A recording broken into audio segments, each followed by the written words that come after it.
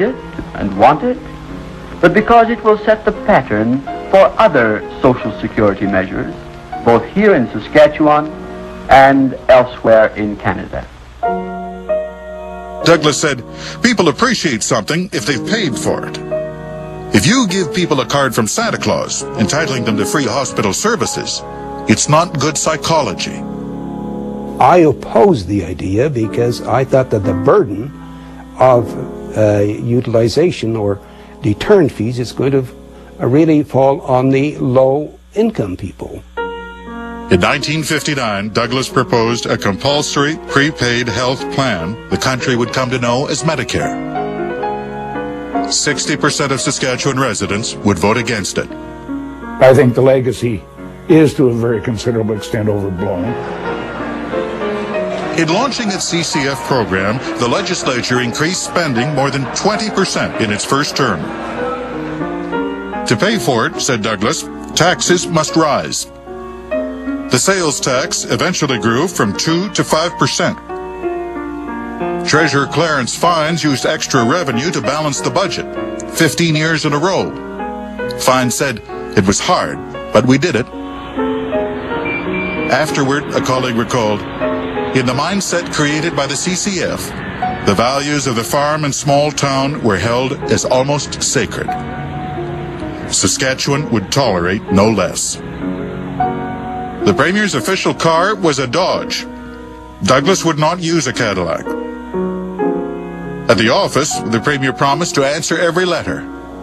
He said, it lets you know what the people's complaints are. In office, the CCF no longer spoke of abolishing capitalism. Instead, it embarked on the most sweeping campaign of public ownership the country had ever seen. Douglas called it our struggle for economic democracy.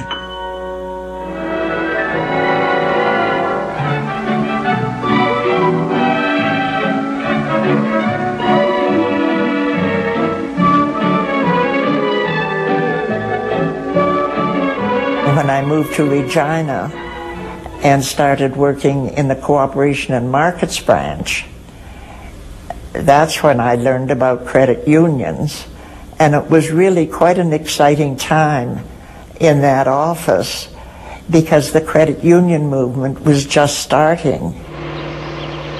In small towns, credit unions were celebrated as an expression of community spirit. By 1955, Saskatchewan had nearly 300 credit unions province-wide. In a credit union, we go out, we get the dimes and nickels and dollars, but we pool them and make loans to ourselves.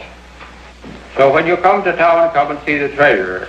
You can sign a pledge to save a little money each month. You can have a share. When you get a $5 share, you might be able to borrow up to $25. An ordinary person should have a standard of living to command the respect of his fellow men. As individuals, we are entitled to this. And through the credit union, we're going to work to this end. Come and see us when you come to town.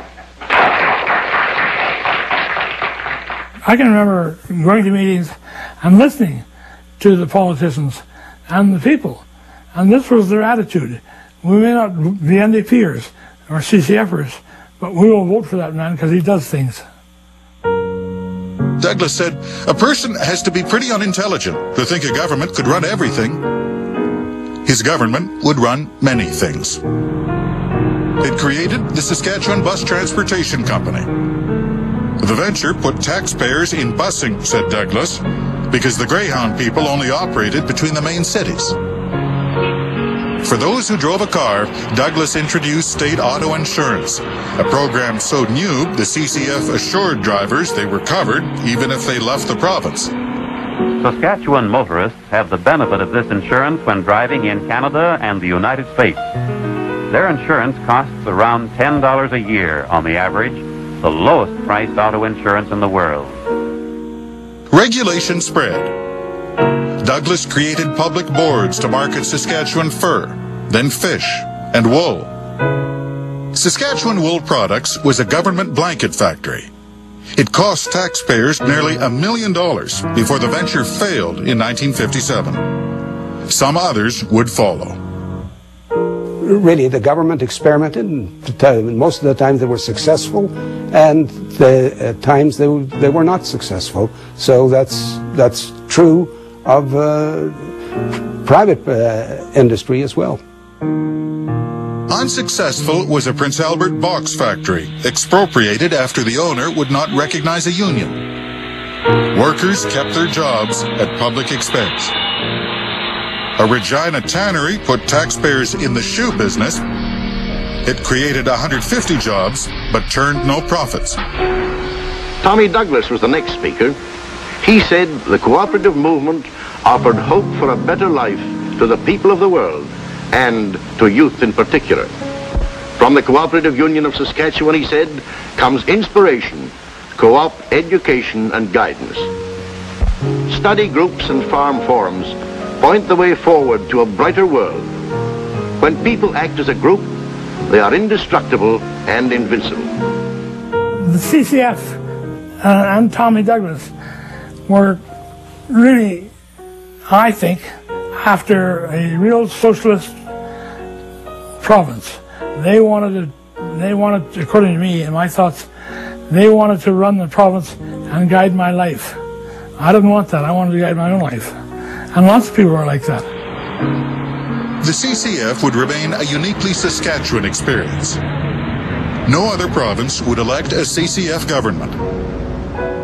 In 1961, as the only socialist premier in Canada, Douglas left Saskatchewan to lead the New Democratic Party. He said once he would put the flag of socialism on Parliament Hill. Douglas would never become Prime Minister. New Democrats would never win with Douglas in 4 successive elections. Twice, Douglas lost his own seat in the Commons and never regained the influence he had as Premier of Saskatchewan.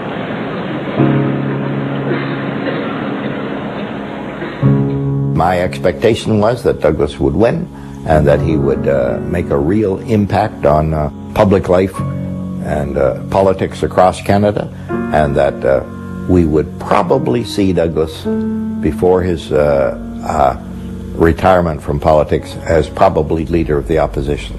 I half suspected, proved not to be true, that politics in Canada would realign.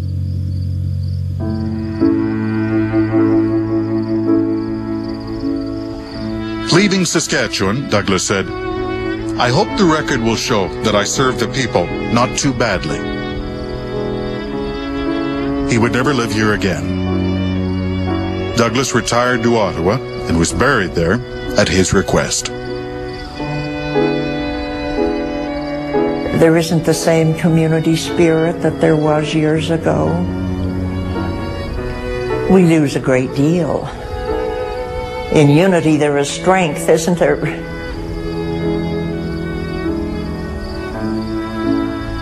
It just didn't turn out the way these great cooperators had hoped it would.